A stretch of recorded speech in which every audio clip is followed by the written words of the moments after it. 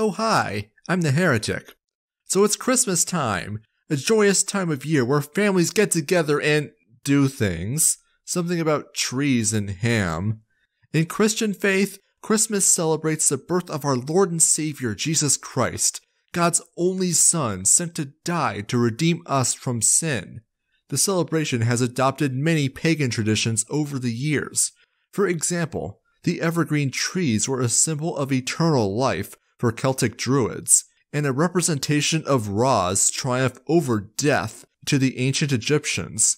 Saturnalia was the Roman harvest festival celebrated during the solstice as well, and it's fair to say the date was adopted from it.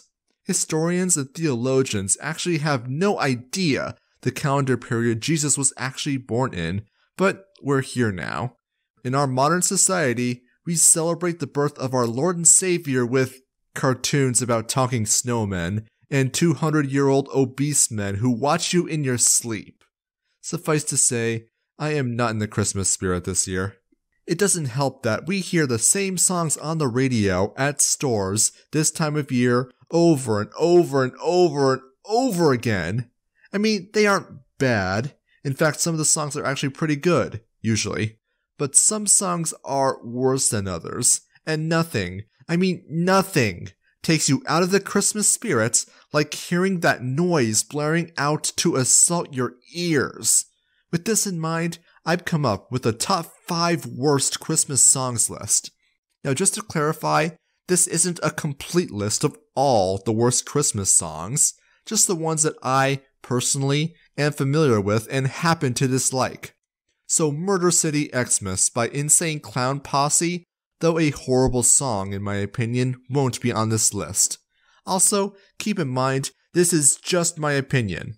I'll explain my grievances, but don't take anything I say as a reason to start disliking songs you happen to like. Anyways, let's hop right in. Little Drummer Boy covers by various artists.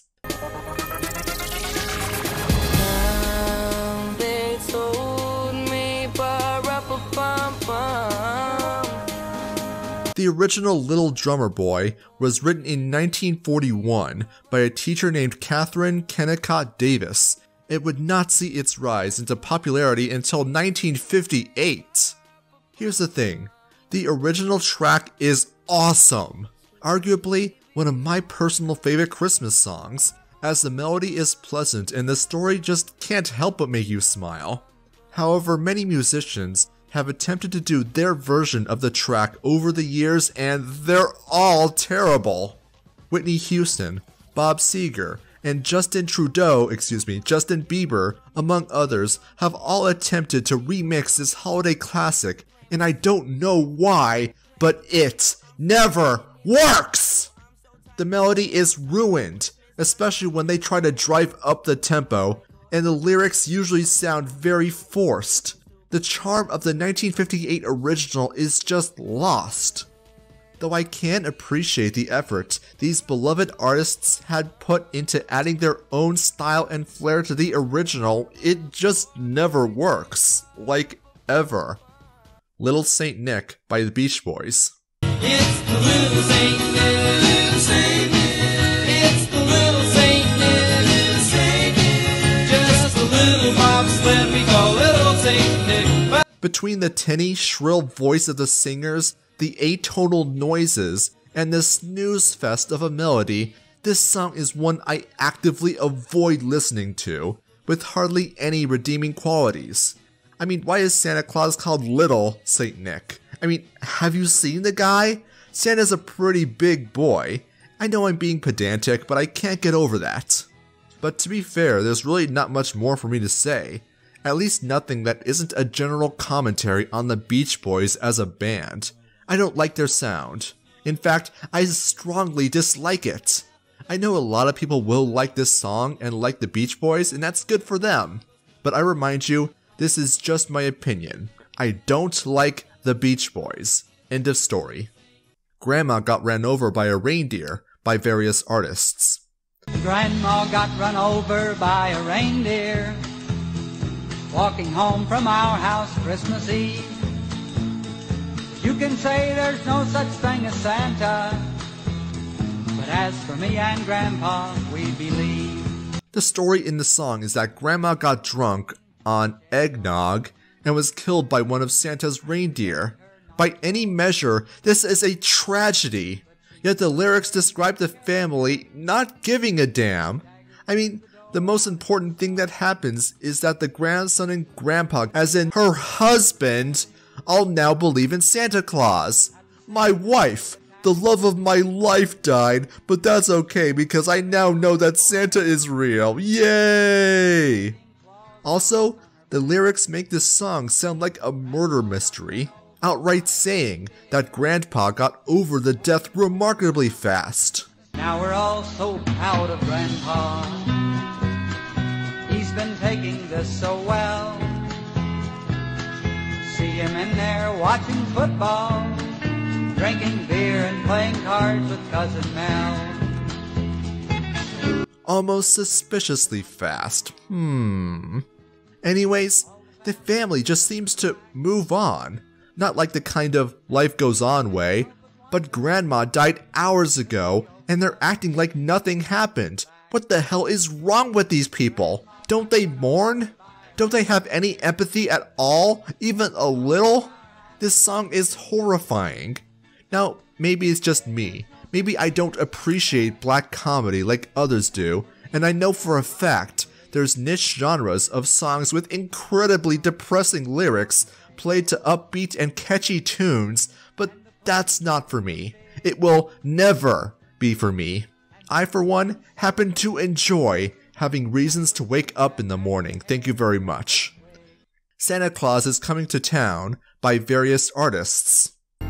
You better watch out, you better not cry, better not pout, I'm telling you why. Santa Claus is coming to town.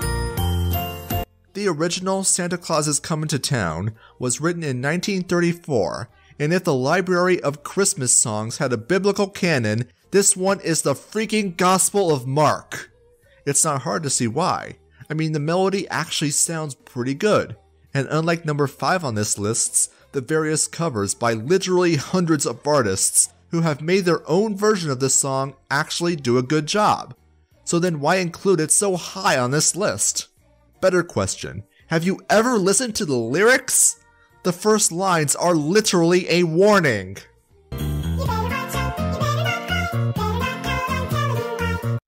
I stand corrected. That's a threat. That's something you like to hear in your winter celebrations? Vague threats played to a catchy beat. Even more insidious is that it portrays Santa Claus as someone to be feared. His arrival, something to be dreaded. If this were following the Krampus mythology, where St. Nicholas is accompanied by, well, Krampus, then it would make more sense. But the song never mentions Krampus or even implies him, and the subject we are being warned against is explicitly mentioned to be Santa. Just try to imagine if that same subject were directed at something that's actually threatening. You better watch out, there's burglars around. You better watch out, it's flu season. You better watch out, Grandma Susie's giving away free candy. Now, which of those three makes the least amount of sense, I'll let you decide. But you know what? Maybe we should be afraid of Santa Claus, because the song includes lines like this. He sees you when you're sleeping, he knows when you're awake, he knows if you've been bad or good, so be good for goodness sake. So Santa Claus is a jolly fat man who lives in the North Pole, whose hobby seems to be watching hatchlings when they sleep. His flagrant disregard for privacy and personal space goes beyond creepy, and in this song I'm genuinely concerned if Santa's a freaking pedophile. These lyrics have always unsettled me, even as a hatchling, so this is admittedly a very personal thing, but even hearing it today, I can't interpret the lyrics as anything other than Santa being a fat weirdo who makes use of a surveillance state even more extensive than the NSA. Is it an objectively bad song? No. In fact, I've highlighted some of its redeeming qualities. But it did frighten me as a hatchling, so this song gets put this low on the list for personal reasons. Now before we continue, here's a few honorable mentions. songs that routinely show up on worst Christmas songs list, but I don't think are actually that bad. Baby, It's Cold Outside. In the wake of intersectional social justice and the Me Too movement, hypersensitivity to perfectly wholesome and completely normal and natural back and forth between the woman and a man in courtship sounds like rape or coercion, politicizing what is actually a decent, fairly wholesome song with a good melody. Christmas Shoes. Have you heard of the YouTube channel CinemaSins? A lot of criticism gets thrown their way for creating an over-analysis culture of nitpicking that makes it too difficult to enjoy some forms of media anymore. Whether or not the criticism is justified, I'll let you decide, but damn does this song just get killed by it. Taking what should be a sweet story about a child trying to buy shoes for his dying mother so she can look her best when she goes to meet Jesus, and making it look ridiculous. Now, do the critics have a point? Sure, the song does try way too hard to hit you in the feels. However, the criticism of the hatchling being an idiot, I mean, you can't expect a little kid whose mother is dying to be rational. And now, for the grand finale, Santa Baby by various artists. Santa baby, slip a sable under the tree for me. Been an awful good girl, Santa baby, and hurry down the chimney tonight. What were they thinking? Just what were they thinking? You have a very dull swing melody and instrumentals coupled with very weird lyrics. The song is clearly about a gold digger attempting to court an infant Santa Claus and seduce him into buying her all sorts of extravagant gifts, starting at fur coats, going all the way to deeds for platinum mines and freaking yachts. Yeah, nothing gets you into the holiday spirit like thoughts. As if unnecessarily salacious lyrics were bad enough, the singer's voice, especially in the Madonna version, is agonizing to listen to.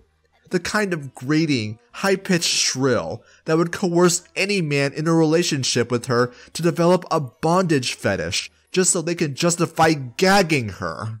The song is about the singer trying to seduce Santa, but how the hell do you seduce any man with a voice like that? Now granted, there are several covers of this song with women who can actually sing, but the Madonna version is the one most often played on the radio. Also, actual talent doesn't salvage the awful lyrics. Songs with bad lyrics can sometimes fall back on strong melodies to compensate, at least somewhat. Instead, Santa Baby has a dated melody that would otherwise put me to sleep. It's unlistenable because I'm snoring through the song, and if there's anything I hate in music, it's boring melodies. Combine that with that horrid squeal, loosely defined as singing and awful lyrics, and you have the makings of the worst Christmas song ever. And that's my list. I'm sick of Christmas music.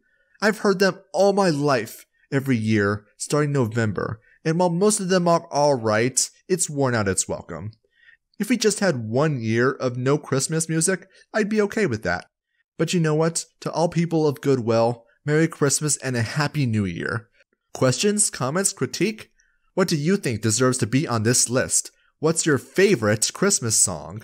Support me on Patreon. Like, share, and subscribe to become a heretic today.